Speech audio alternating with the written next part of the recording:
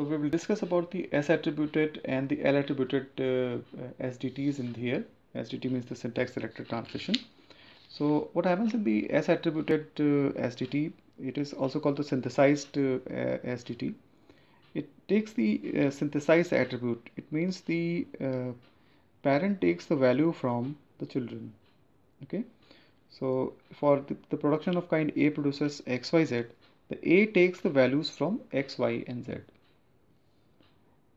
In this kind of the attribute of the S attributed SDT, the semantic rules are placed at the end of the production.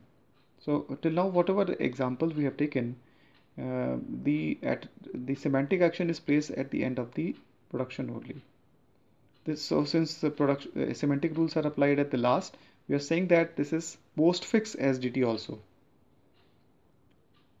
The values or the attributes of the left hand side are evaluated while doing the bottom up parsing.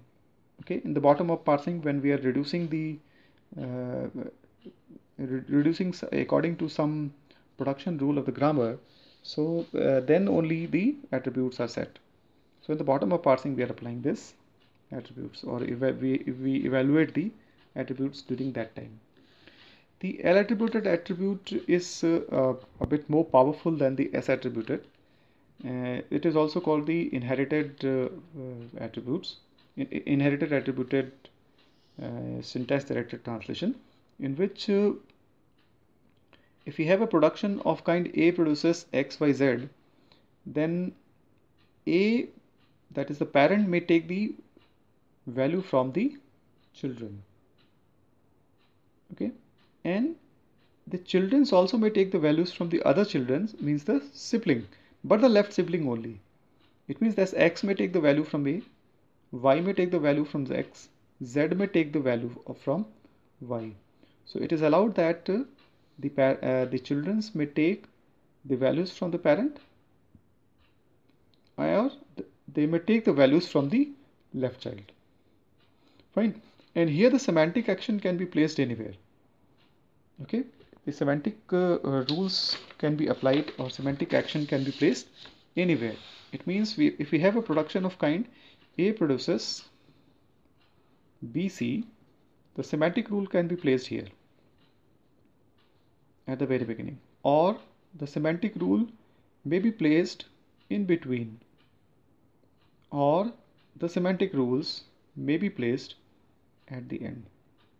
The semantic rule may be placed at any place on the right hand side. Fine. And attributes are evaluated by traversing the tree depth first, left to right. So we are going from left to right and then depth first. First the depth is completed and then we are going for the right. We already have said that the L attributed SDT is more powerful than the S attributed SDT. So once again, let's see the S synthesized attribute. In the synthesized attribute, if it takes the attribute from its children, it is called the synthesized attribute. It means the value of A is assigned according to the values of B, C, D. It means the attribute of A is set as the function of B, C, and D. So A dot S means the attribute of A is equals to function of attribute of B and attribute of C and attribute of D. Fine. Now if a node takes attributes from its parent or sibling, it is called the inherited attribute. For example, A produces BCD. So C dot I is equals to A dot I, it means it is taking from the parent. C dot I is equals to B dot I, it means B is taking the value from its sibling. Okay, and then D is taking the value from its sibling. So this is the inherited attribute. Okay.